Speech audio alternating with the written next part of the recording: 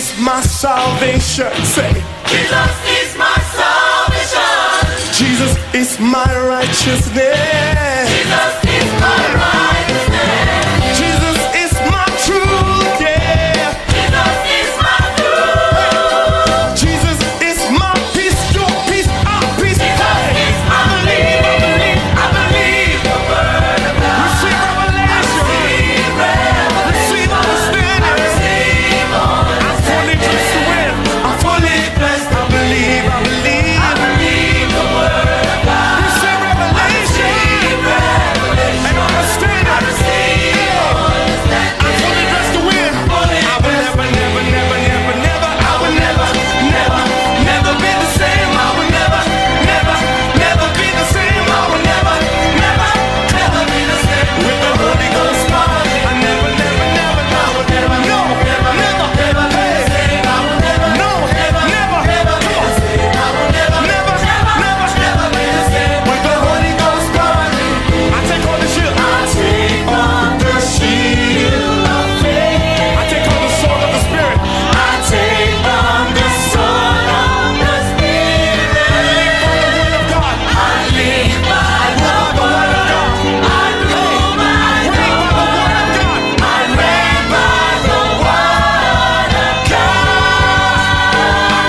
I will never, never, Never be the same. I will never, never, Never be the same. I will never, never, Never be the same. with the Holy Ghost. I will never, never, never, I will never, never, never, never, never be the same. I will never, no, never, never, never be the same. I will never, never, never, never be the same. with the Holy Ghost power. Everybody give the Lord a shout. It is my pleasure to invite on stage our own Papa, Reverend Dr. Abel, Damina. Come on. You are the righteousness of God. You are the head and not the tail. You are above and not below. You are redeemed. Redeemed from sickness. Redeemed from death. Redeemed from sin. By the power of the Holy Ghost. It's your season to win. Take your healing. Take your freedom. Take your favor. Give the Lord a shout. I will never, never, never, never, never say. I will never, never, never be the same. I will never, never, no, never, never. I will never, Never be the same. with the Holy Ghost. I will never, never, never, never, Never be the same. I will never, no, never. never be the same. I will never, never, never be the same. Come on, take it out.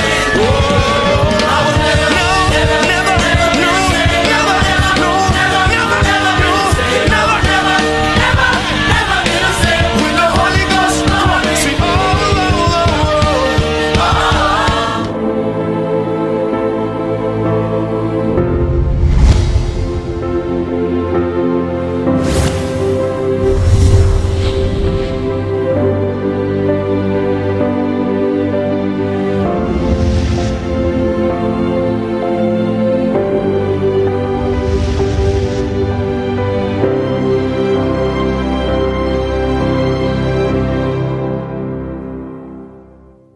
all our praise this morning. I'd like you to lift your voice and all prayer and supplication and thanksgiving in the Spirit. Egemananga shotelem brado shatalegaba. Amana koshene kemena gashotoleba. Zambrege dosuta prakete sheteyata. But you, beloved, building up yourselves in your most holy faith, praying in the Holy Ghost. Zikemelenge sitamananga juta yambraganda kashote lembragatoshke.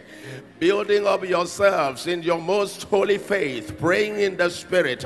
Zimbreke prakoto shetele bragato shotola mananga dayata. Branketa tekema dagota prayata. Praying always with all prayer and supplication in the Spirit. Zinke preketo sotele brakato shatalem bragatayata. Zanke brakato shateke brakatanda kadanda kadanda bananga doshka. Brengato shateke brakato shateke kemadoka shatale kabroka tajata. Zambrakete yata katayata. Alamanka tashetele kabrayata.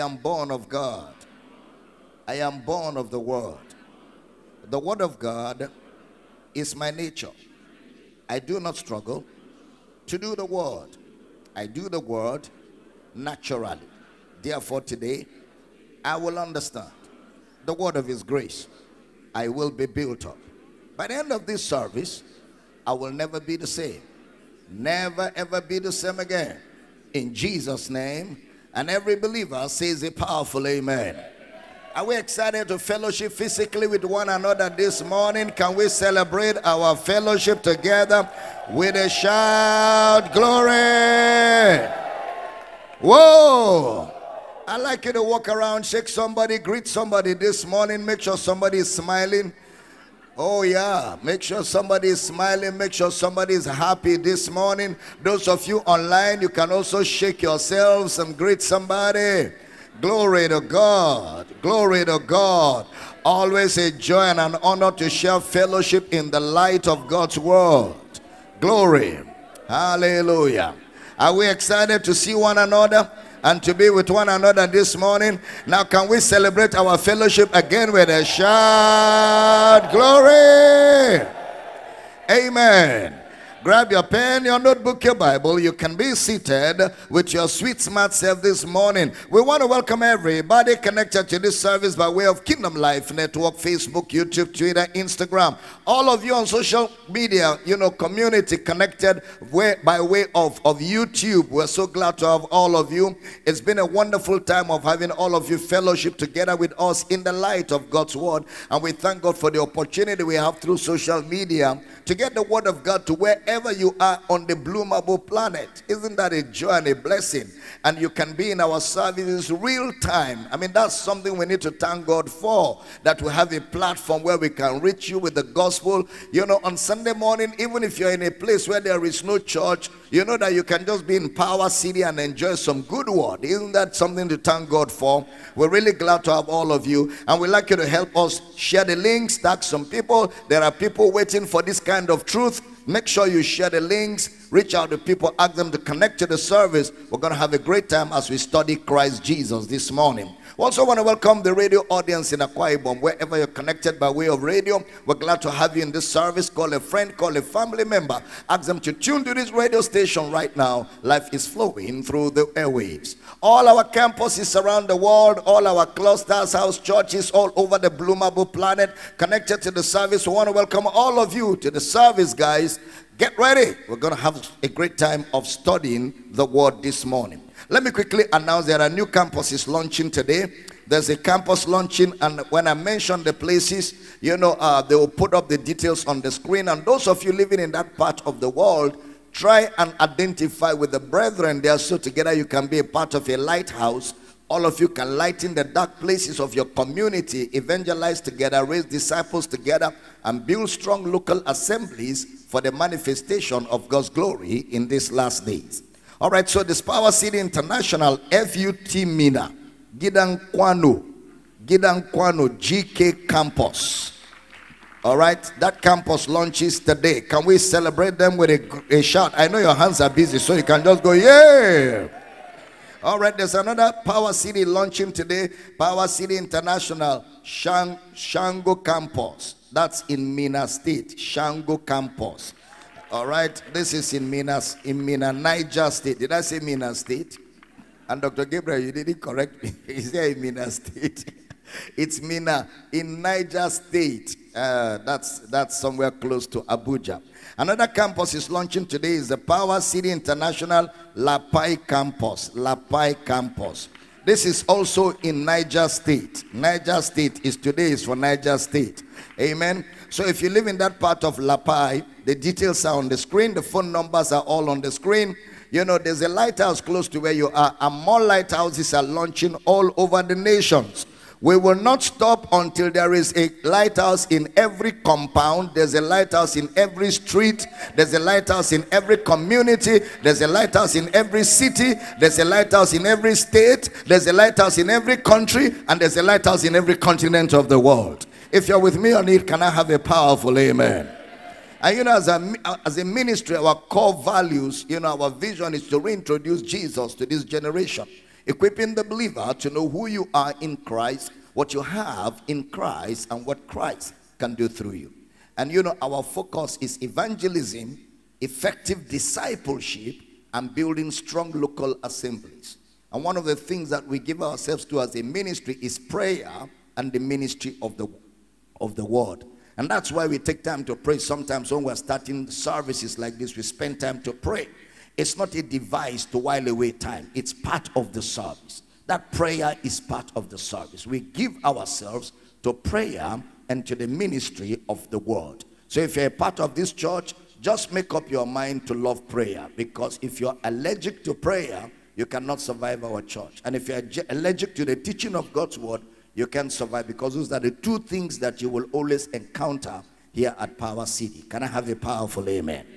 All right, we've been examining the name of Jesus, and today we're looking at part 7 of the teaching. So if you only came last Sunday, it means you missed part 2, part 3, part 4, part 5, part 6, and now it's part 7. So if you hear some things that sound like Latin, you need to go back and find out where it was well explained in the course of the week. In John chapter 14, Jesus was talking about using the name of Jesus to do miracles, to do signs and wonders. John chapter 14 verse number 12. John 14:12. Verily, verily, I say unto you, he that believeth on me, the works that I do shall he do also.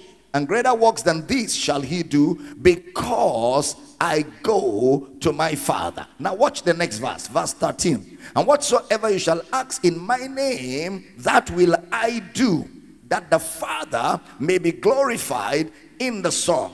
And we said this is not prayer, this is demanding the name of Jesus to do the works of Jesus. Demanding the name of Jesus to do the works of Jesus. That's why Jesus said, whatever you demand in my name, I will do it, that the Father may be glorified in the Son. Then in John chapter 16 verse 23 and 24, John chapter 16 23 and 24, and in that day you shall ask me nothing. Verily, verily, I say unto you, whatsoever you shall ask the Father in my name, he will give it you. This is the name of Jesus in prayer. The name of Jesus in prayer. Ask the Father in my name, he will give it to you. In fact, look at the next verse. Hitherto have you asked nothing in my name. Ask, and you shall receive, that your joy may be full.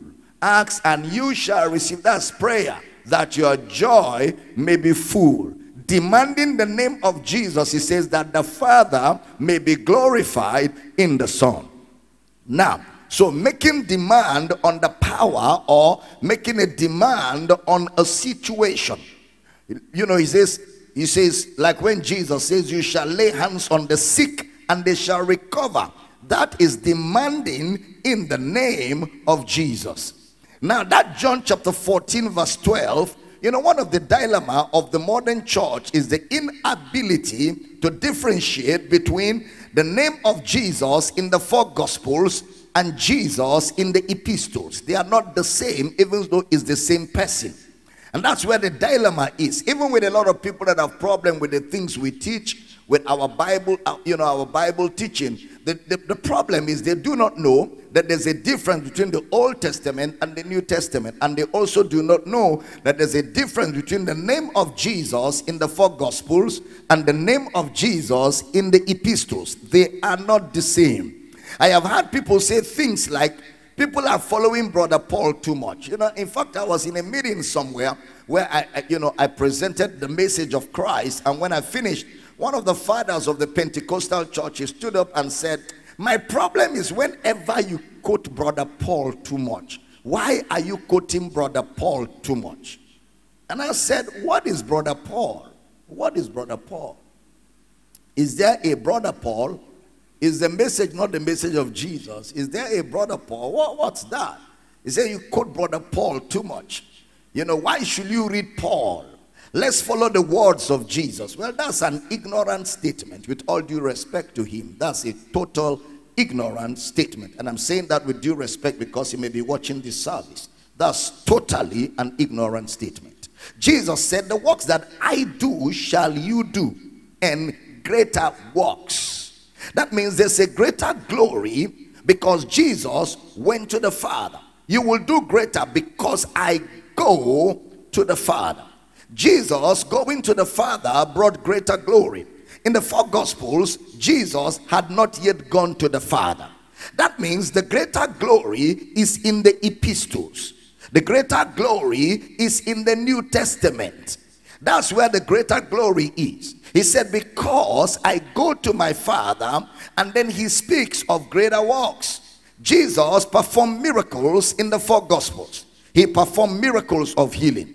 For example, in Matthew chapter 8 verse 16 and 17, Matthew chapter 8 verse 16 and 17, when the even was come, they brought unto him many that were possessed with devils, and he cast out the spirits with his word, and healed all that were sick.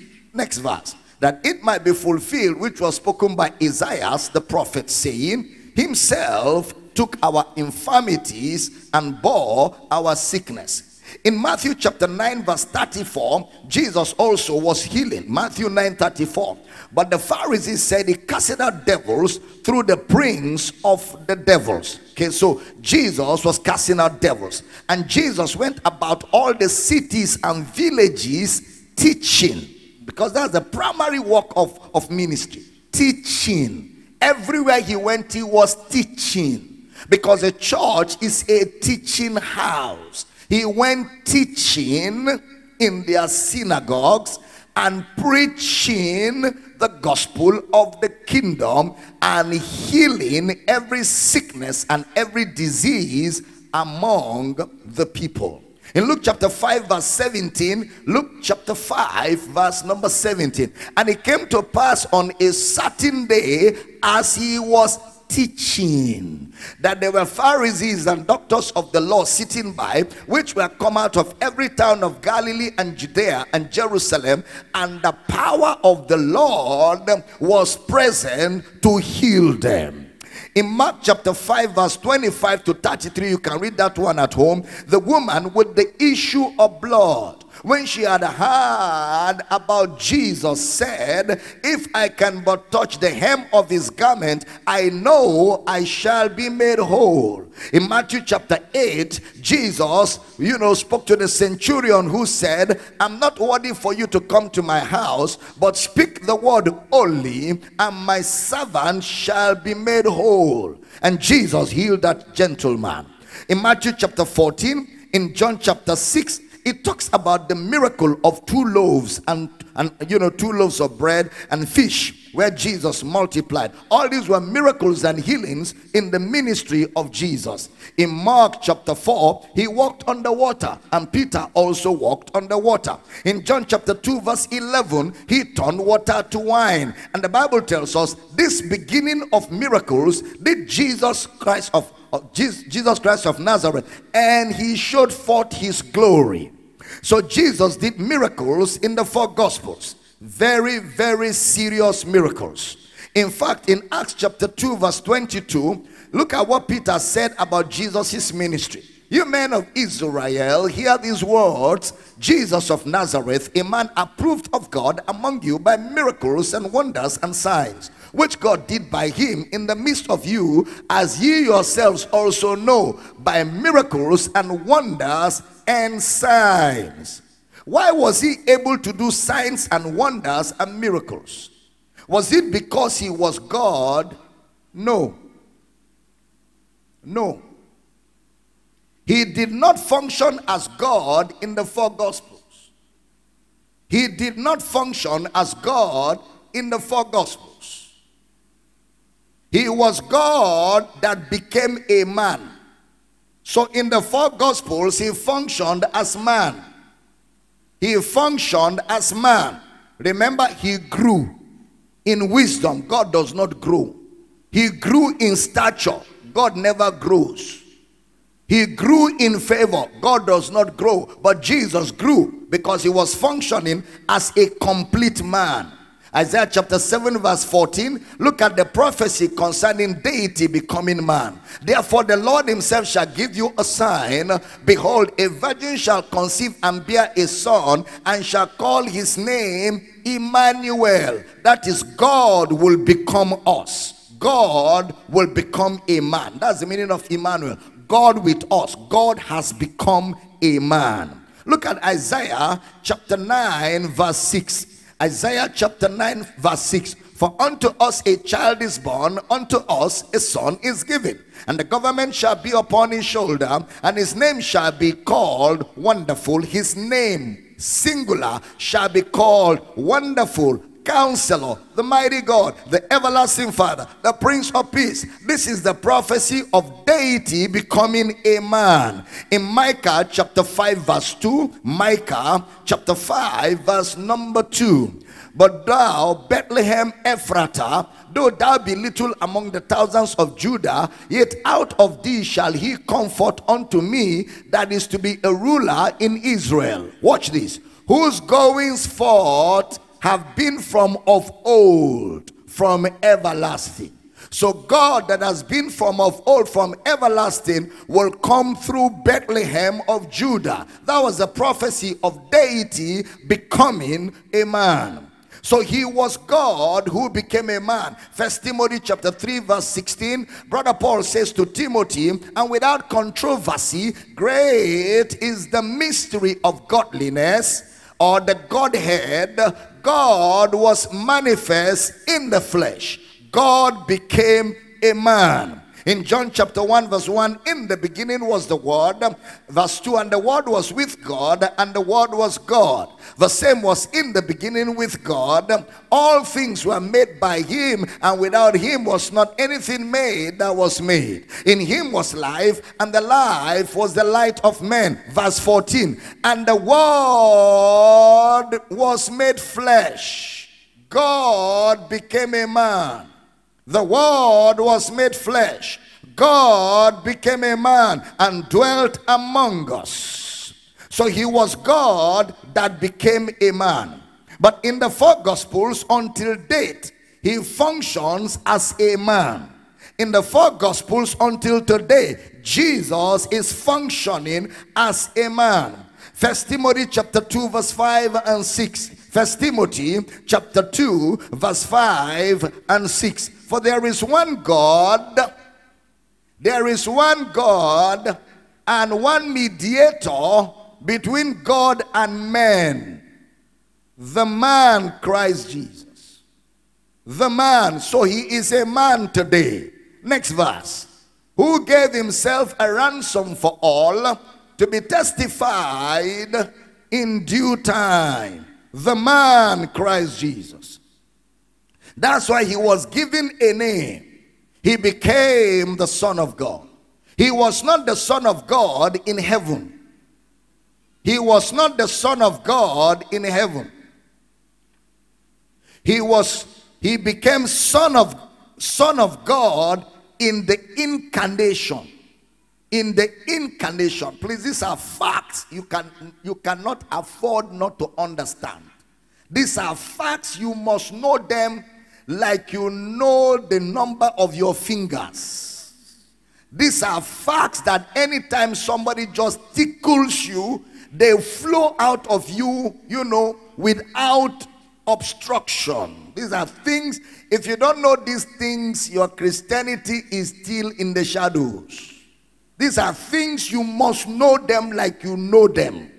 You must know them, not just cram them. You must know them. They must be part of your system.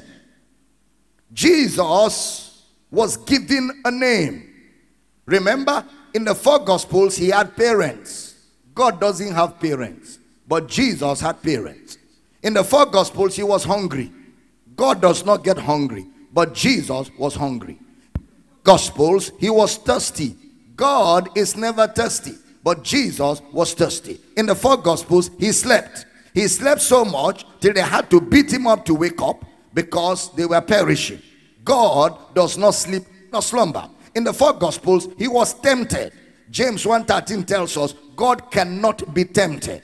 In the four Gospels, Jesus was a complete man. So why was he able to do the miracles he did? Very simple. Luke chapter 4 verse 18. The Spirit of the Lord God is upon me, because he hath anointed me to preach the gospel to the poor. He has sent me to heal the brokenhearted, to preach deliverance to the captives, and recovering of sight to the blind, to set at liberty them that are bruised. The Spirit of the Lord God is upon me because he has anointed me. So he did miracles because he was anointed. Now, if he functioned as God, will he need the Spirit of the Lord God to be upon him? He wouldn't need the Spirit of the Lord God. He was anointed to preach. You don't anoint God.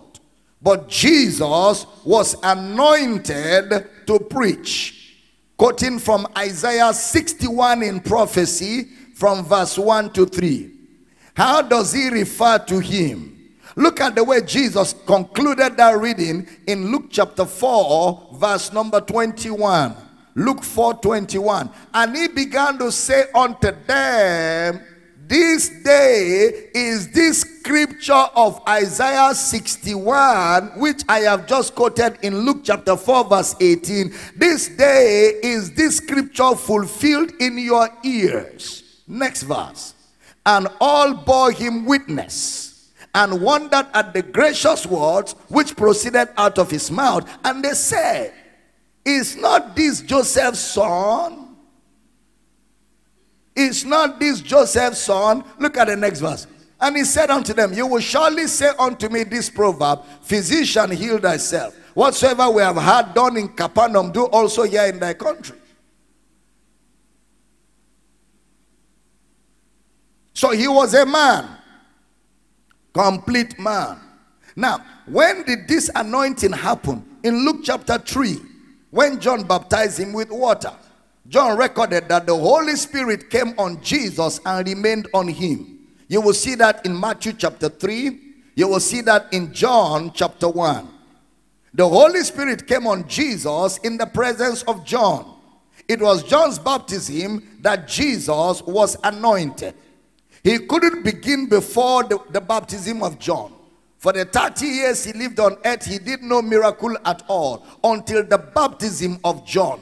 The ministry of Jesus started from the baptism of John. He couldn't begin before because he was not anointed. He couldn't begin ministry till he was anointed. Now Peter lets us know how this functions. In Acts chapter 1 verse 21, a lot of scriptures but good for your saintly dignity. Acts chapter 1 verse 21. Wherefore of these men, when they were trying to replace Judas, and they were casting lot to select the next person that will fit into being one of the 12 apostles. After Judas Iscariot,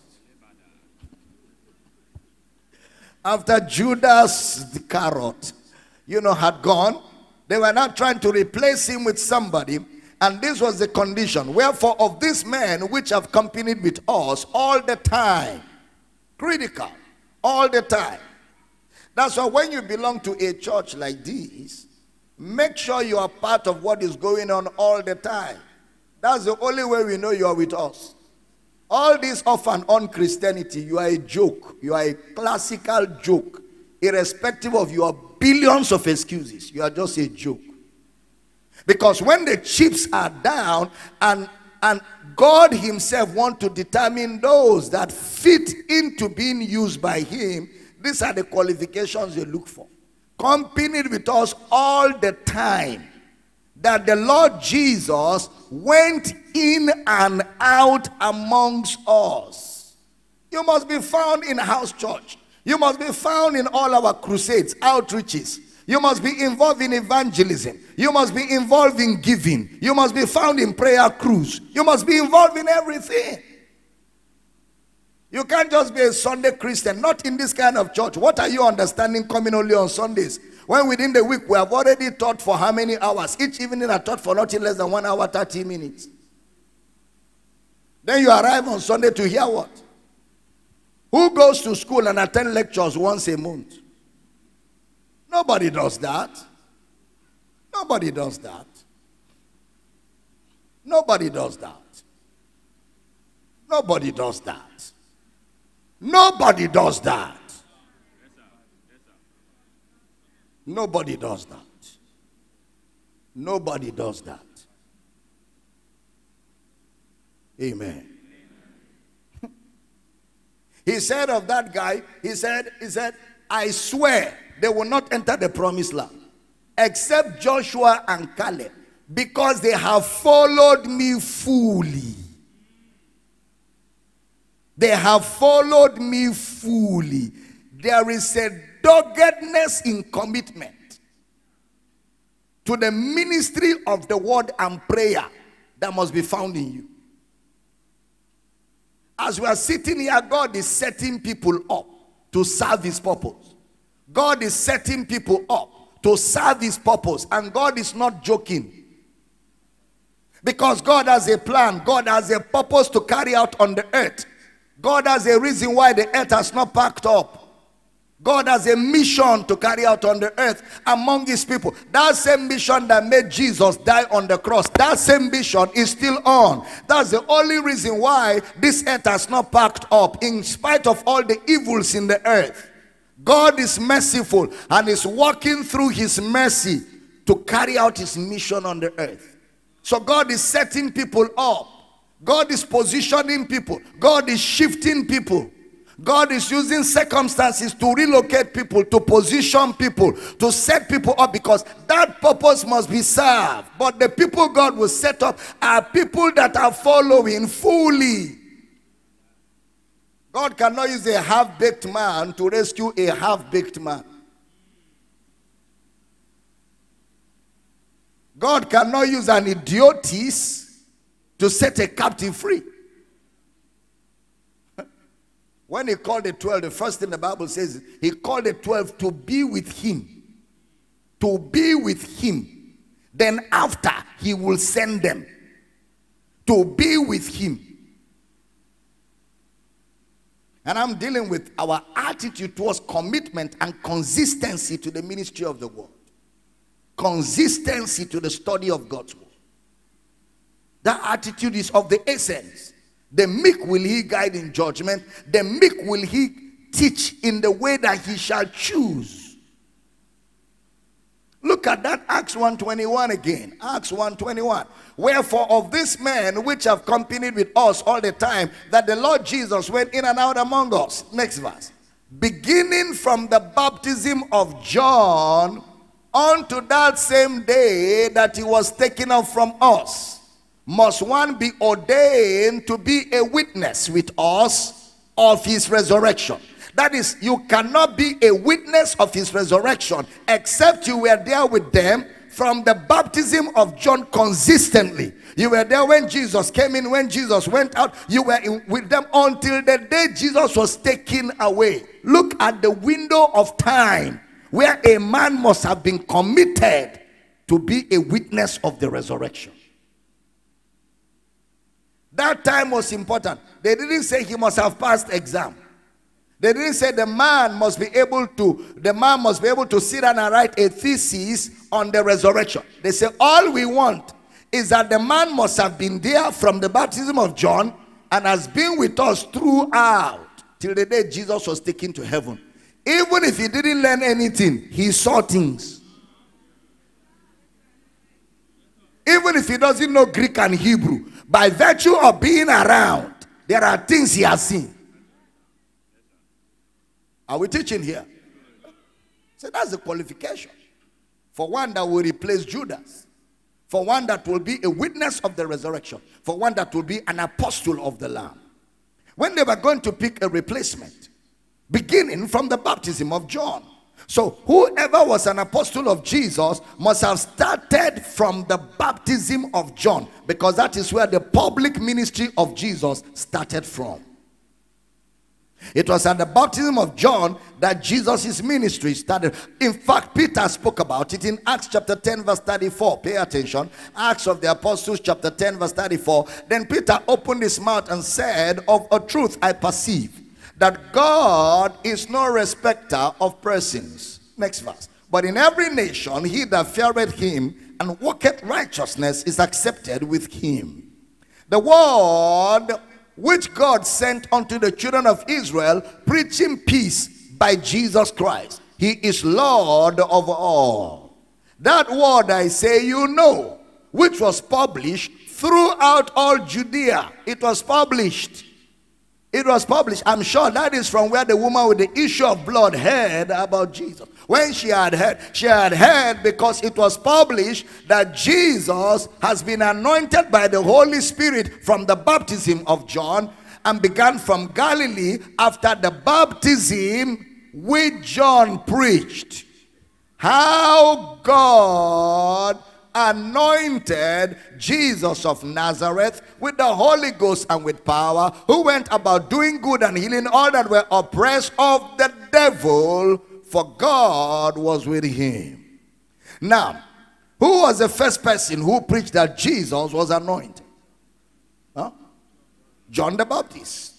Because John was a prophet of the Old Testament. And all the prophets of the Old Testament were to point to Christ. So John pointed him out and singled him out. So beginning from that point, because John saw it, he saw Jesus anointed of the Spirit, and it happened in his presence. So from that baptism of John, Jesus began his ministry. So why was Jesus able to do miracles? He was anointed at the baptism of John. So Jesus began miracles at the baptism of John. There were those who, even after Jesus has died and risen from the dead, who have not yet gotten the revelation of his resurrection. They were stuck up in Jesus the anointed, stuck up there, and didn't progress to his resurrection, Jesus the exalted one. Today we still have such Christians who still function with Jesus of the four Gospels. They lack understanding. Now there were two cases like that in the Bible. One was a Christian, the others were not. In Acts chapter 18, now pay attention. That means in the 3.5 years, the news that spread around about Jesus was how God anointed Jesus at the baptism of John. That's how, everyone who knew about Jesus knew about him. John was an accepted prophet. Throughout Israel, he was accepted and honored and respected. So his testimony of Jesus was received. Now, please pay attention, because I'm getting something here. There were now people, after many years, like 50 years, still had this knowledge about Jesus. Even today in the body of Christ, there are people who don't still speak in tongues. And they give you reasons for it. They give you reasons. How many years has Holy Ghost been here? For over 2,000 years now. And yet there are still people who don't speak in tongues. And they have fantastic reasons why they don't speak in tongues. There are Christians born again who don't believe that healing still exists. They are born again, but they believe that the day of healing is over. But they are born again, confirmed. They are born again, heaven bound, but they don't believe in healing. Just there are people born again who don't believe in the baptism of the Spirit. They don't believe in utterance. They don't believe in tongues. It's not how good you can teach the Bible that is the matter. It is what do you teach. And that's where the problem is. What are people being taught? Some guys can expound holiness for you. If they preach holiness to you now, you can't even stand up from your seat. I have listened to some crazy teachings on holiness. And when I look at them and examine those teachings in the light of Scripture, it is total nonsense. Yet they are quoting the Bible. They are quoting the Bible. Some people handle things in Scripture that have since been explained. Today you still have people going for water baptism. And they argue that it is still part of the Christian practice. Says who? You are swimming in public. And people still take bread and wine in churches. And they call it Holy Communion. Holy Communion. And they can't find any verse where they have that word, Holy Communion, written in the entire Bible. And yet they are practicing it. They can't point to anywhere there is Holy Communion in the entire Bible. And yet they are practicing.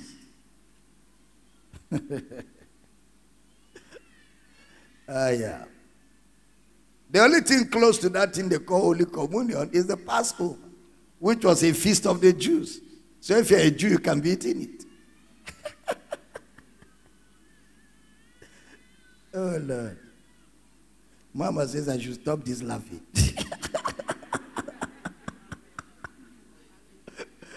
Right? Is this laughter that used to annoy some people?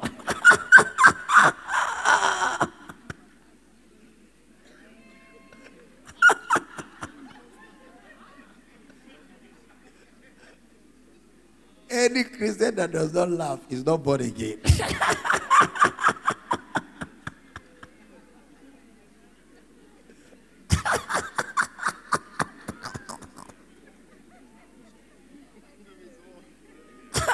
You know these bloggers that edit videos. If they want to annoy you, they will show a preacher's foolishness. Then they will put my laughter after it.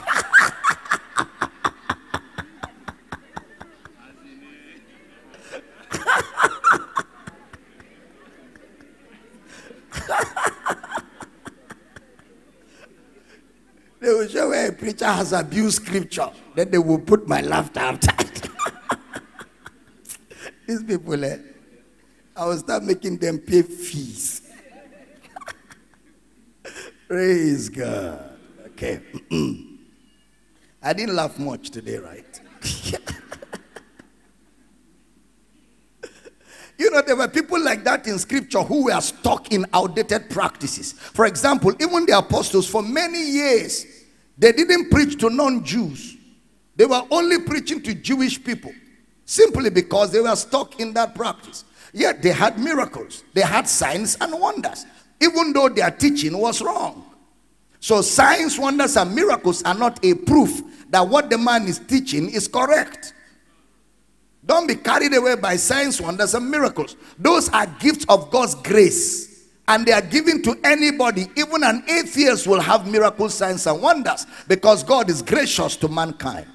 Look at an example of somebody who, you know, was one of those in the New Testament church who was a preacher of the gospel, but yet was stuck in, you know, in outdated teaching of God's word. I'm going to show you an example, because it took the revelation of Paul, the Pauline revelation, to unlock the New Testament. It took the teachings of Brother Paul, the Pauline revelation, to unlock the New Testament. So let's begin with a guy called by the name of Acts 18:24. You will see his name there. Acts chapter 18 verse 24. And a certain Jew named Apollos, born at Alexandria, and an eloquent man. He was eloquent, and mighty in the scriptures, came to Ephesus. He was eloquent, he could talk, mighty in scriptures, he could quote scriptures anyhow. Look at verse 25 of Acts 18. This man was instructed in the way of the Lord, and being fervent in the spirit, he spake and taught diligently the things of the Lord. But look at the lacuna here. Knowing only the baptism of John. Knowing only the baptism of John. What does Luke mean by knowing only the baptism of John? Apollos was a good teacher.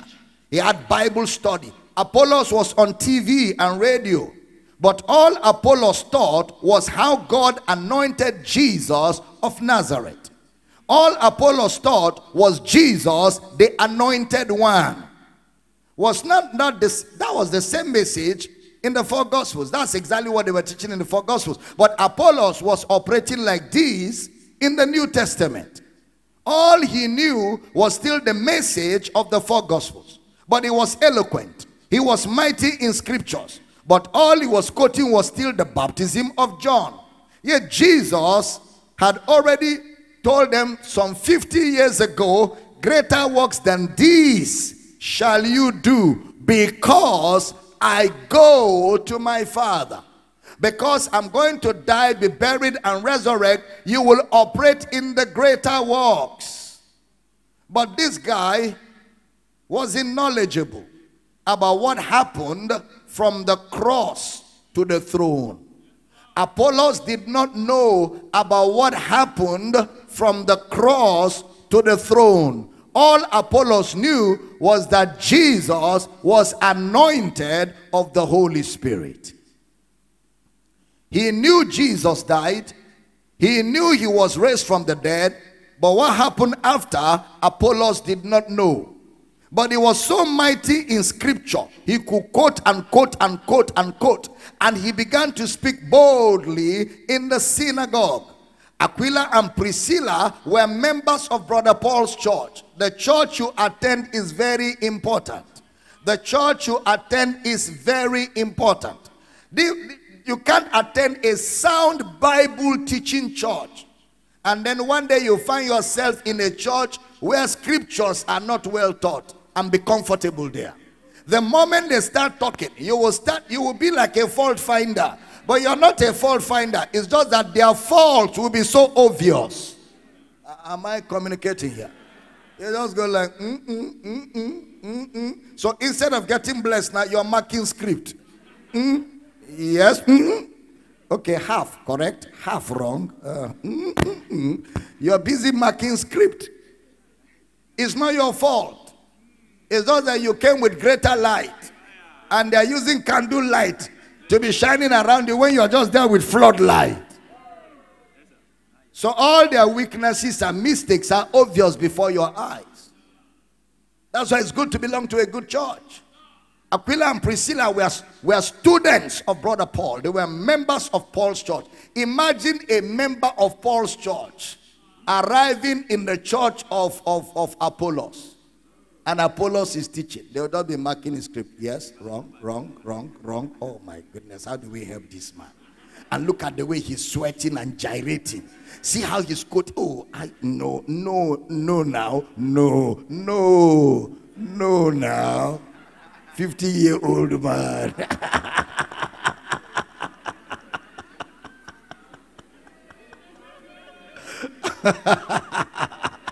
Is it 50-year-old man or 80-year-old man they used to say? 70-year-old man. So all of you are victims of social media. The 70-year-old man.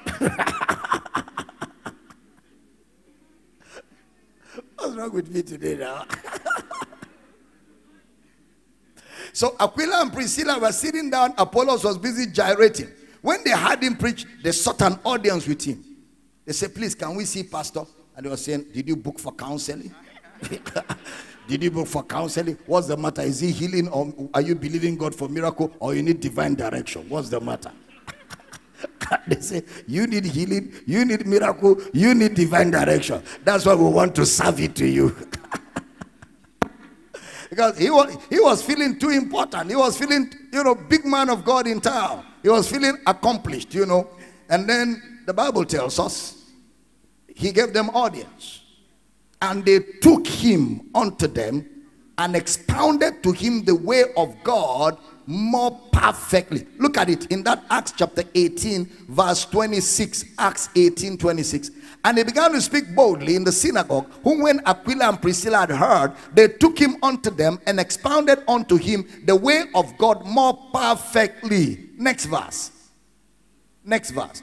And when he was disposed to pass into Achaia, the brethren wrote exhorting the disciples to receive him, who when he was come helped them much which had believed through grace. Look at the next verse. For he mightily convinced the Jews. Now he was not quoting. He was no more eloquent. He was now explaining scriptures with scriptures.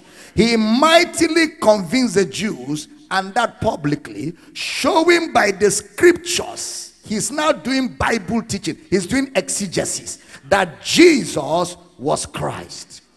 He humbled himself and his ministry was helped. He humbled himself and his ministry was assisted. When they heard him preach, they assisted him. And there are preachers today who need Priscilla and Aquila a lot, all over the place. Someone said to me, the Bible says, without holiness, no man shall see the Lord. So I said to him, what does it mean? He said, without holiness, you cannot make heaven. That's not true.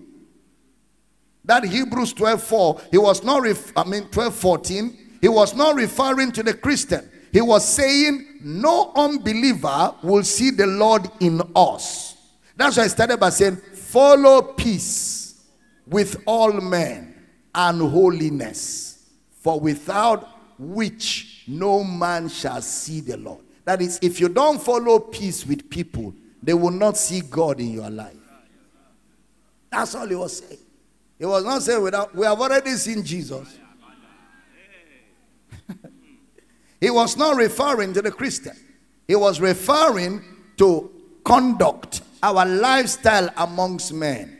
The writer of Hebrews, before that, chapter 12, already said in chapter 2, verse 11, Hebrews 2:11, look at what he already said. But for both he that is sanctified and they that are sanctified are all of what? He said you're already sanctified. In Hebrews 3:1, holy brethren, he already calls you holy, partakers of the heavenly calling. In Hebrews chapter 10 verse 12, Hebrews chapter 10 verse 12, he already said, but this man, after he had offered one sacrifice for sins forever, sat down at the right hand of God. He already calls us holy. So he wasn't talking to us. He is saying, without us living in peace with all men, they won't see the Lord in us. He's not talking about heaven here.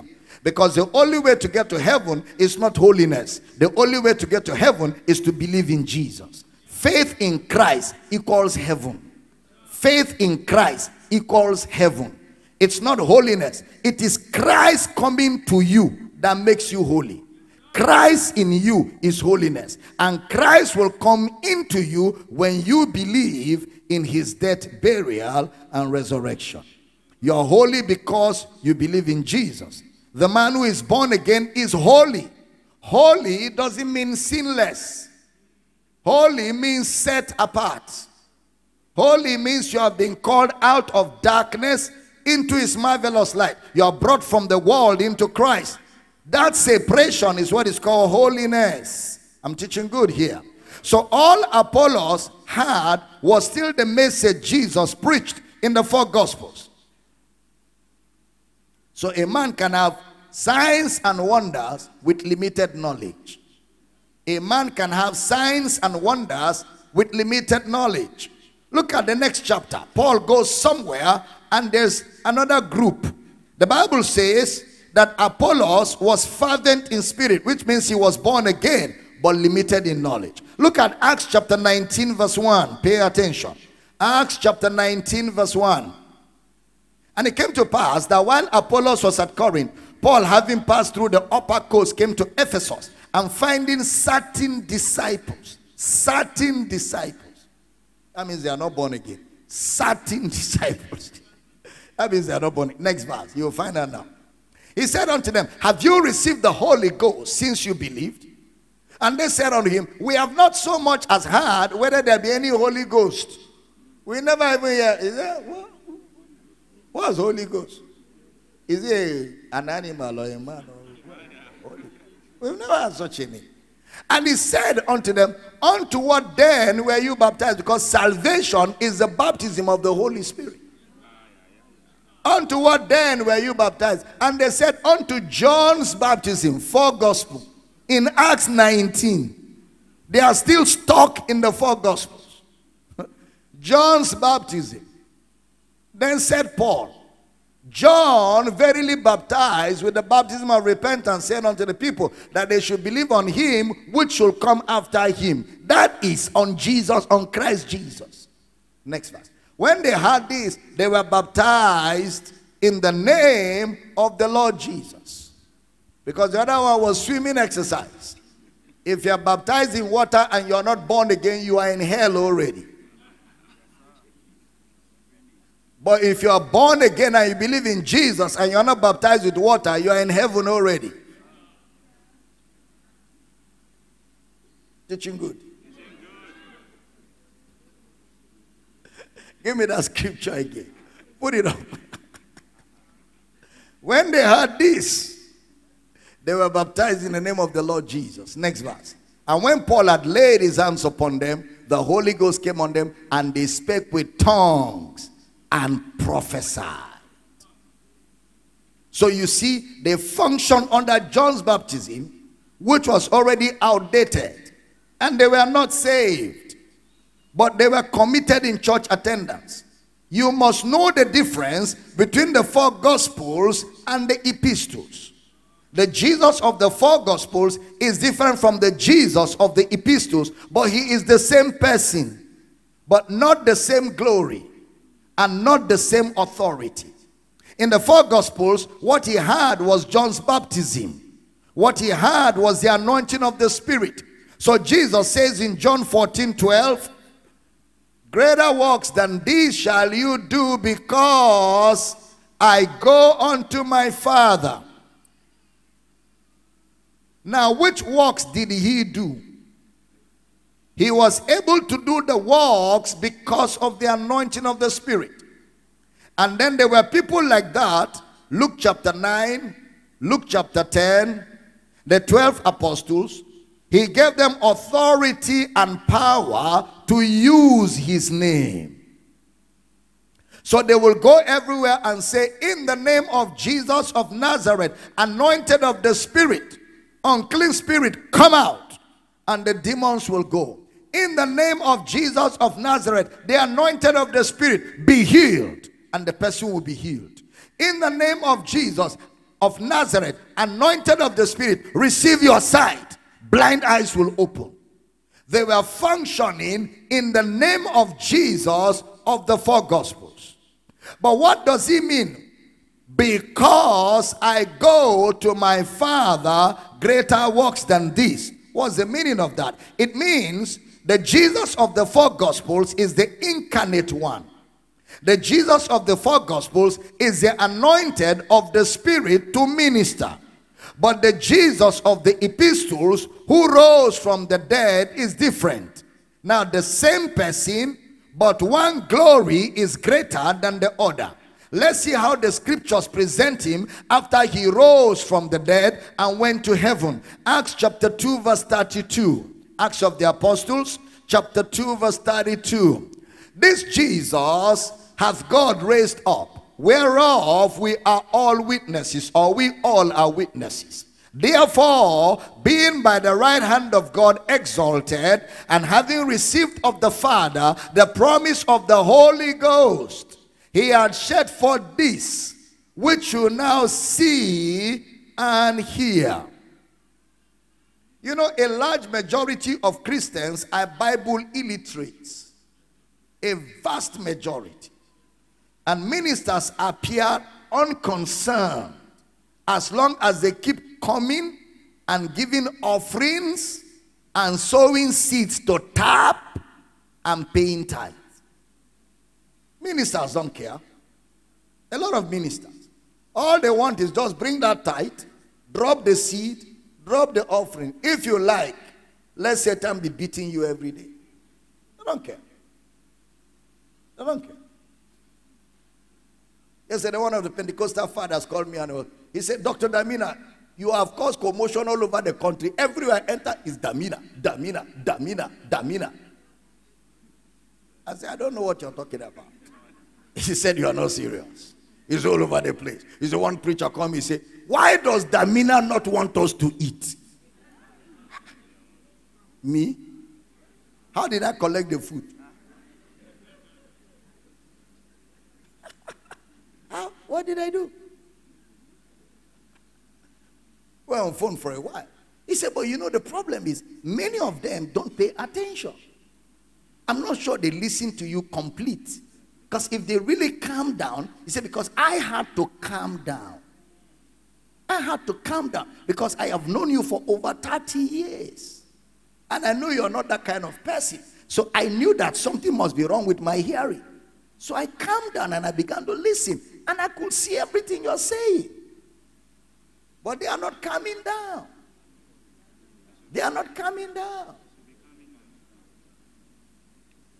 Abedilimi.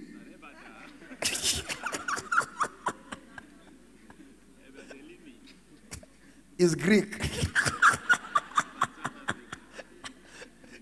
Is pidgin Greek. It's not even classical Greek. It's pidgin Greek. Coin Greek. Abe.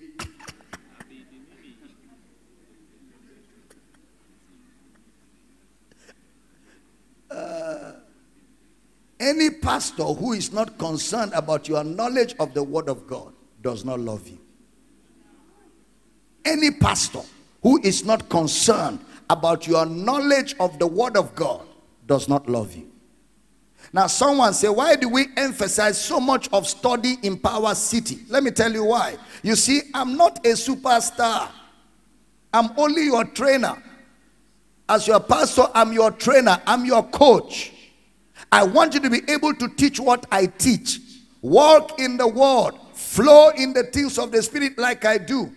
So I will spend time to train you, just like in medical school. The trainer will train you to be a medical doctor. In the medical school, the trainer is not showing you that he knows medical science. He's not trying to impress you. The trainer in medical school wants to transfer knowledge to you, and his joy is to see you practice medicine like him with the same proficiency. So in this church, I'm not a superstar. I'm not trying to wow you with knowledge and drop cliches here and there. Your depth will determine your height. Your height will determine your width. Your width will determine your weight. No. I'm not here to wow you. I'm not a superstar. I'm a trainer. I'm a coach. My job is to break it down and make you understand it and see you teach it the way I teach it, if possible, better than I teach it. Better than I teach it. Every Sunday night when I sit down with the coordinators, our global coordinators, all the coordinators of our campuses, I allow them teach me back what I taught. And when I hear them doing exegesis, taking my messages and breaking, I get so blessed. And in my mind, I just go like, oh my goodness. This world doesn't know what is about to hit them. Oh my goodness. See them all over the nations. Men and women everywhere. Look at exegesis. See the way they are breaking scriptures. Oh my goodness. Oh my, every Sunday night, that's all I do. I sit down and hear all my sons and daughters across the globe teach me back what I have taught. Very powerful sessions. Because that is my joy. That is my pride as a pastor, to see you teach the word the way I teach it and flow in the things of the Spirit and do the will of God on earth. That's all I'm about. I don't care about whether anybody knows me or somebody said Dr. Damina is chasing clout. Me chasing clout. Do you know when I had clout? I'm not sure you were born again at the time I was having clout. Chasing clout. A chaser of clout will not make a statement and shake the body of Christ all over the world. It's because I already have the clout. So when I speak, it goes all over the nations. I'm not looking for clout. I'm not looking for popularity. I'm not looking for stardom. I want to raise people for Christ. I want to raise sound teachers and preachers of the gospel. My job is to train and equip. And that's why we spend time, spend hours upon hours teaching and teaching and teaching. We barely don't even have enough time to sing or any other thing. I'm a trainer. I'm a coach. That's the job of a pastor. That's why I put you under discipline. You must read the Bible. You must study the Bible, because that's the only book we have from God. The Bible is the only book we have from God. Some pastors are not concerned as long as you are dependent on their words. Not the word of God, their own words. So this is a church that loves you. This is a church that wants you to know the word of God and live by it. This is a church that wants you to know the word of God and live by it. Miracles are not a proof of salvation. We believe in miracles in this church, and we see miracles. I mean, we have testimonies all the time. It's just that we don't make a big deal about them. What we're about here is Jesus himself. But, you know, as a child of God, miracles are not a proof of growth. Bearing fruit is a proof of growth.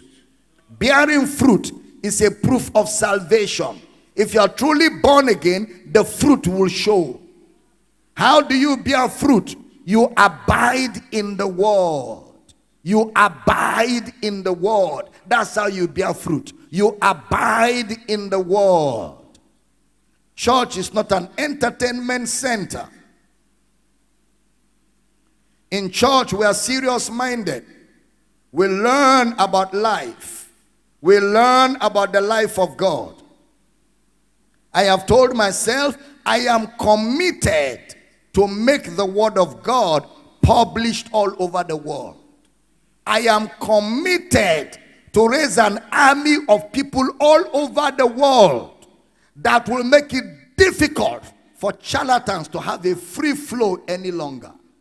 I'm committed to raise a people that will shine the light of Christ, where darkness will be very difficult to find hiding anywhere. That's my commitment. And men are rising. Men are rising in this house. Men are rising in our campuses. Men are rising online. Men are rising all over the nations. And together, we herald the word of God like never before, and we shine this glorious light. I didn't hear that amen in the building. One day, you here sitting, you will appreciate why we spend quality time to study. One day, if you have not yet discovered, one day is coming. You will stand on your own, I won't be there. I'll be shouting, God bless Abel, Damina. Abel, Damina, be blessed. Be blessed. One day. You will carry millions of dollars. Where is Damina's account? One day. You'll be glad you found a pastor who didn't lie to you, who didn't deceive you, who didn't use you for his pocket. One day, you'll be glad you found a pastor who was dogged, who was determined to make sure that you know scripture and you know Christ. One day, you will stay on your own. I won't be there. You'll be looking for me. You'll be looking for me with thanksgiving. One day, that day is coming. Oh yeah, that day is coming. That day is coming. Glory to God. Yeah, that day is coming. You will appreciate what we spend all the time studying. All the time. Every time you call here, it's teaching. We stretch you. You will sit well. You will sit one kind. Then you will do one kind. Then you will do one kind. So that I can see that your bum is moving around. I know they look. My eyes are on the camera. Now you shift. After you shift tire, you settle down. Just like after hot water boil, it will calm down. You settle down, you continue writing again. One day you will appreciate all of this discipline. That day is coming. Amen. I said amen. So where do we find Jesus in the 4 Gospels? On the streets, anointed by the Holy Ghost after the baptism of John. So after the 4 Gospels, we find Jesus now in the epistles. Look at the way Stephen spoke about Jesus, the risen Lord. Acts 7:55. Acts chapter 7 verse 55. But he, being full of the Holy Ghost, looked up steadfastly into heaven and saw the glory of God, and Jesus standing on the right hand of God. Romans 8:34. Romans chapter 8 verse 34. Who is he that condemneth? It is Christ that died, yea rather, that is risen again, who is even at the right hand of God, who also maketh intercession for us. So Jesus is at the right hand of God right now. 1 Corinthians 15:24. 1 Corinthians chapter 15 verse 24. Then cometh the end, when he shall have delivered up the kingdom to God, even the Father, when he shall have put down all rule and all authority and power. Next verse. For he must reign till he had put all enemies under his feet. Next verse. The last enemy that shall be destroyed is death. Next verse. For he had put all things under his feet, but when he saith all things are put under him, it is manifest that he is accepted, which did put all things under him. 28. And when all things shall be subdued under him, then shall the Son also himself be subject unto him that put all things under him, that God may be all in all. All of them are quoting from Psalm 110 verse 1. The Lord said to my Lord, sit at my right hand until I make your enemies your footstool. Can I have a powerful amen? Ephesians chapter 1 from verse 19. Pay attention. Ephesians 1:19. And what is the exceeding greatness of his power to us who believe, according to the working of his mighty power, which he wrought in Christ when he raised him from the dead and set him at his own right hand in the heavenly places, far above all principality and power and might and dominion, and every name that is named, not only in this world, but also in that which is to come, and had put all things under his feet, and gave him to be the head over all things to the church, which is his body, the fullness of him that filleth all in all. Look at chapter 2 of that same Ephesians, verse 6. Chapter 2, verse 6. Ephesians 2:6. And hath raised us up together. So it's not only Jesus that was raised up. All of us have been exalted together in Christ. Raised us up together, made us sit together in heavenly places in Christ Jesus. So Jesus is seated at the right hand of the Father. Philippians chapter 2 verse 9 to 10. God has exalted him and given him a name that is above every name.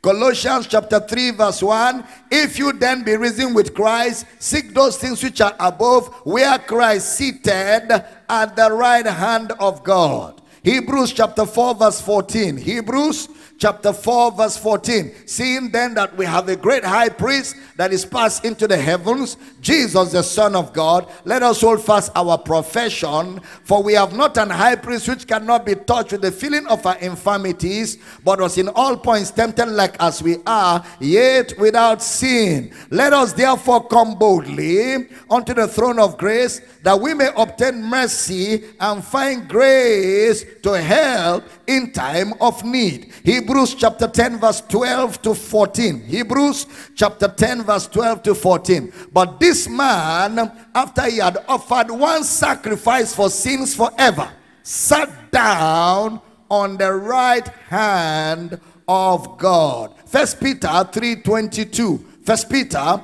chapter 3 verse 22. Who is gone into heaven and is on the right hand of God, angels and authorities and powers being made subject unto him. 1 John chapter 2 verse 1. 1 John chapter 2 verse 1. My little children, these things write I unto you, that you sin not. And if any man sin, we have an advocate with the Father. The advocacy of Jesus. So now he is our advocate with the Father, at the right hand of the Father. This is the identity of Jesus after he rose from the dead. He is exalted. I have explained to you what it means to be at the right hand. It means I give you all authority to act on my behalf. All. Who is to sit at the right hand of God? Yesterday I told you that it was man that was supposed to sit at the right hand of God. In Genesis 1:26, let us make man, let them have dominion. Did man ever sit there? No, because man fell. Hebrews chapter 2 verse 5 explains it. Put it up. Hebrews chapter 2 verse 5. But unto the angels has he not put in subjection the world to come, whereof we speak. But one in a certain place testified, saying, what is man, that thou art mindful of him, or the son of man, that thou visitest him? Thou madest him a little lower than the angels. Thou crownest him with glory and honor, and this set him over the works of thy hands. Thou hast put all things in subjection under his feet. For in that he put all in subjection under him, he left nothing that is not put under him. But now we see not yet all things put under him, but we see Jesus. So since man fell, Jesus took the place of man. and sat at the right hand of God for man. And today in Christ, we are seated at that same right hand of God. I didn't hear a good amen. In John chapter 5, what did the Father give to Jesus? John 5:19 to 20. Pay attention. John 5:19 to 20. Then answered Jesus and said unto them, Verily, verily, I say unto you, the Son can do nothing of himself, but what he seeth the Father do. For what things soever he doeth, this also doeth the Son likewise. For the Father loveth the Son, and showeth him all things that himself doeth. And he will show him greater work than this, that you may marvel. So what does the Father give to the Son? Number one, the Father gives to the Son a greater revelation. A greater revelation. Look at that John 5:21. John 5:21. For as the Father raiseth up the dead and quickeneth them, even so the Son quickeneth whom he will. So number one, greater revelation. Number two, he gives the Son power to raise up people of all judgment. He has given revelation to the Son. He has given resurrection to the Son. He has given all judgment to the Son. Look at John 5:23 to 25. John 5:23. That all men should honor the Son, even as they honor the Father. He that honoreth not the Son, honoreth not the Father which has sent him. Verily, verily, I say unto you, he that heareth my word and believeth on him that sent me hath everlasting life, and shall not come into condemnation, but is passed from death unto life. Verily, verily, I say unto you, the hour is coming and now is, when the dead shall hear the voice of the Son of God, and they that hear shall live. Say with me very loud, everybody, I am alive today, because Jesus is at the right hand of God. Now say very loud, the Father has committed all things to Jesus. I didn't hear a powerful amen. John 5:26. John 5:26. For as the Father had life in himself, so hath he given to the Son to have life in himself. 27. And had given him authority to execute judgment also, because he is the Son of Man. So he has given to the Son revelation. He has given to the Son authority. He has given to the Son judgment. And all of this represents the right hand of God. All of this represents the right hand of God. So Jesus of the four Gospels never raised anyone from spiritual death. How many of you know that? Jesus of the four Gospels never raised anybody from spiritual death and never gave anybody eternal life. The Jesus of the four Gospels never judged anyone. The Jesus of the four Gospels did not reveal anything about God to anybody. You know, he told the disciples in John chapter 16 verse 12, I have yet many things to say to you, but you cannot bear them now. Howbeit, when he, the Spirit of truth, is come, he will guide you into all truth. So when did the Spirit of truth come? When Jesus went to the right hand of God. The Spirit of truth came when Jesus went to the right hand of God. So you cannot know anything about God in the four Gospels. Jesus' teaching ministry was limited in the four Gospels. So Jesus of the epistles is at the right hand of the Father. That's why in Matthew 28:18 Jesus said, all authority is given to me in heaven and in earth. When was it given him? When he rose from the dead. It was when he rose from the dead that he sat at the right hand. In the fourth gospel, he says, don't go to the Gentiles, go only to the Jews. But when he rose from the dead, he said, go into all the world. All the world. Go and make disciples. In the house of Cornelius, while Peter was yet speaking, the Holy Ghost fell on those who heard. And they went and reported Peter that he took the Holy Ghost and went and gave to Gentiles. They summoned him back to the Jerusalem church. He told them the vision and he told them the experience. And today many Gentiles want to be Jews. This is my body broken for you. Are you a Jew? Observing Sabbath days. Taking people to river in the name of baptism. Are you a Jew? Some even build swimming pools in churches. Digital swimming pool. They've not seen that Jesus has now been glorified. He is no more in the four gospels. He has been glorified. All symbols are over. All practices are over. What we have now is the faith in revelation knowledge. Philippians 2:9, wherefore God has also highly exalted him and given him a name that is above every name. He has given him a name that is above every name. At the name of Jesus. Not at the mention of that name. No, at the name of Jesus. Not at the mention. The reason why you're using mention is because you don't know the name. The name is not Jesus. The name is all of his sacrificial work.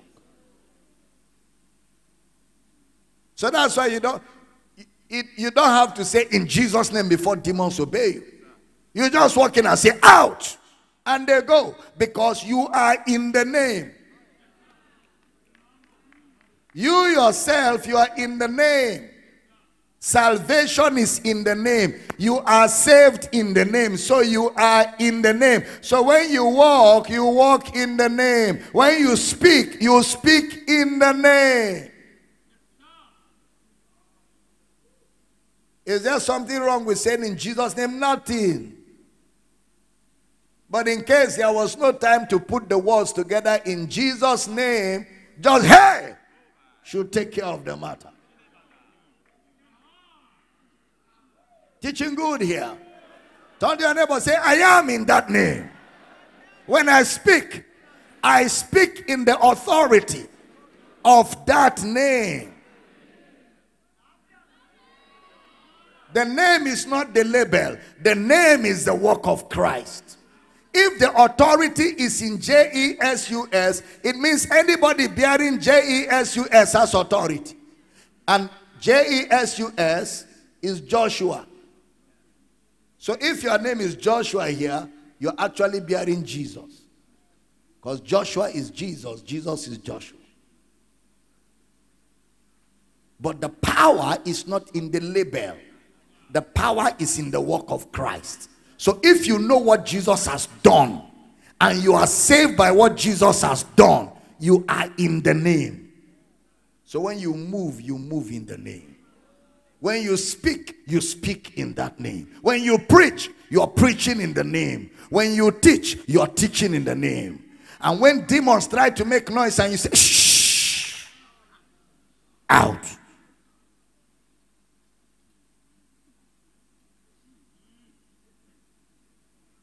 Should get size. Turn to your neighbor, say, the greater glory is on my inside. Say, I am functioning in the greater glory. This is not Jesus of the four gospels. This is the resurrected Christ. Exalted, seated at the right hand of God. Right now. And I have news for you, neighbor. I am seated with him. Is there anybody else seated together with Christ? Stand on your feet. Give him some shout. Glory! Glory! Glory! I bow bow my knees unto the Father of our Lord Jesus Christ, of whom the whole family in heaven and on earth is named. Father, I thank you that you hear me. Why? Because you are in the name. When you lay hands on the sick, they recover. What the name will do is exactly what Jesus will do. So if Jesus will not say be healed and the sickness disobey, when you say be healed in Jesus' name, the sickness has no audacity to disobey. So don't expect the sickness to disobey. Expect the sickness to obey. Say, I heal the sick. Shout it very loud. Say it confidently. Say, I cast out devils. Say, signs follow me. I am in that name. I am seated right now at the right hand of the Father. I'm seated with Christ and I function in his authority. I didn't hear a powerful amen. Are you blessed this morning or what? Glory to God. Lift your right hands. Father, thank you for the privilege to learn, to grow, to be equipped. Revelation knowledge keeps growing big in our hearts until nothing else matters. In the name of Jesus. Sick bodies are healed right now. Where you need a miracle, receive that miracle now. Receive that miracle now. Those documentations that you've been waiting for, they are released right now. They are released right now. Receive it right now. Jobs are released right now. Favor is working for you. Favor is working for you. Closed doors are open for you. Barriers collapse because of you. In the name of Jesus, delays are taken away. Legranda jokola bebre lako mara lega sobe rekita nanga. In your body where you need a creative miracle, receive a creative miracle. Your ears be restored. Your hearing be corrected. Your sight is corrected. Every condition in your body is corrected. I command skin disease be healed. Be healed. Liver disease be healed. Paralysis flushed out. Flushed out. In the name of Jesus. I command your bones, your joints, your marrow. I command your muscles, your tissues to be revived by the power of God. In the name of Jesus. God's healing power flows through your body right now. Body, be healed right now. Satan, get your hands off. I break the oppression of the enemy. Depression, go. I break the yoke of depression. Be broken in the name of Jesus. I release the joy of salvation. The joy of salvation. The joy of salvation. Receive it in the name of Jesus. This week I release you to experience God's favor like never before. Testimonies. Testimonies. Testimonies. We give you praise. In Jesus' name we pray. If you believe it is done, give the Lord the greatest celebration in this.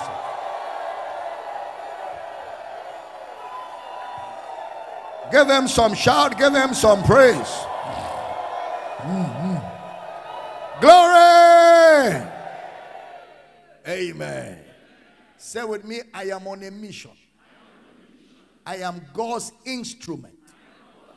Say it again. I am God's instrument for God's mission on the earth.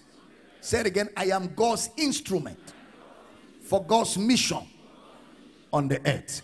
I am here to serve God's purpose to my generation. I am on a divine assignment. I have supernatural supplies to do exploits on behalf of Jesus. I didn't hear a powerful amen. Glory to God. Grab your honor offerings. Let's worship Jesus this morning. We give in faith, we give with joy, and in this house we give intelligently. We give with an understanding that our givings are a vehicle through which God carries out his purpose on the earth. So online, you want to give, the banking details are on the screen for you to give. Radio audience, the bank accounts are FCMB 2982 68 2028. 2982 68 2028. Zenith Bank 10 12 36 59 12. 10 12 36 59 12. Online, the banking details are there. We give with an understanding that our giving makes it possible for the gospel to reach the ends of the earth. Father, thank you for the privilege of giving today. Our offerings are a sweet smell before you. And thank you for the opportunity to do this. In Jesus' name we pray. Amen. And every believer says a powerful amen. Amen. Online, we're going to sign you off in a few minutes. But you don't want to miss what I'm going to teach in the next service. You don't want to miss it at all. So get ready. 11 a.m. GMT plus 1 will bring more word. And I want to quickly mention that from tomorrow we start the Global Discipleship Academy. If you want to be a part of it, quickly shoot a mail to Dr. Abel Damina at yahoo.com. Or you know people who have too many questions to ask about what we teach. Encourage them. Instead of standing by the line and shouting heresy, heresy, they should come to the Global Discipleship Academy, where I will teach you on Zoom, and at the end you ask questions and I will answer all your questions and ensure you come to a place of understanding. Tell more people about it. It starts tomorrow. If you shoot a mail now, we will send you all the details on how to connect and how to be a part of the Global Discipleship Academy. It starts tomorrow, all right? Expecting to get a mail from you. We love you guys, and we will see you in the next service at 11 a.m. GMT plus 1. Hit the music. Let's do it as we worship Jesus, the risen Lord. Glory to God. Hallelujah. Jesus the same yesterday. We trust that you have been blessed by this message. To order the complete series of this message and other messages by Dr. Abel Damina, please call +234 806 800 9939 or email powercityoffice@gmail.com.